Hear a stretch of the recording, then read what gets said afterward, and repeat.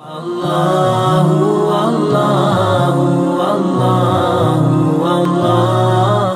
Allahu, Allahu, Allahu, Allah. Assalamu alaikum wa rahmatullahi wa barakatuh. This is Yasir Qadhi. Inshallah ta'ala, I'm going to be teaching one of my favorite classes. It's called Light Upon Light, and it deals with the names and attributes of Allah subhanahu wa ta'ala. Have you ever wondered why Allah subhanahu wa ta'ala finishes almost half of the verses in the Quran with His names and attributes? Have you ever wondered why you're reading the Quran and you read Inna Allah kana ghafurur rahima, Wallahu tawwabur rahim, Inna Allah azizun hakim. So many names, so many attributes of Allah subhanahu wa ta'ala.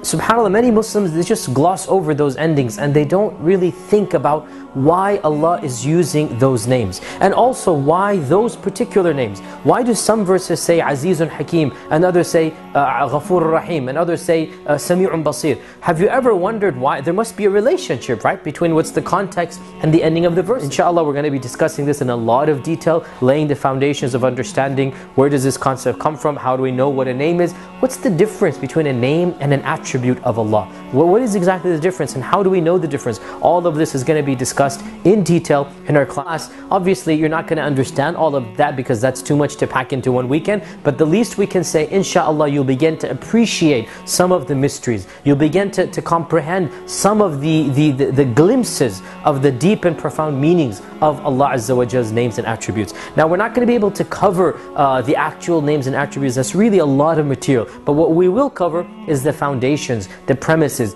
And inshaAllah ta'ala, after this weekend, I guarantee you that the next time you read the Quran, you are going to read it with a different sense of appreciation, of majesty, of beauty. You're going to take your time. Those verse endings aren't just going to be zoomed over anymore, but rather you're going to want to look up more about those names and attributes. And inshaAllah ta'ala, that really is the ultimate purpose of this information, and that is to draw closer to Allah Jalla Jalaluhu. For further information, log on to www.almaghrib.org. I hope to see you all there. Wassalamu alaikum wa rahmatullahi wa barakatuh.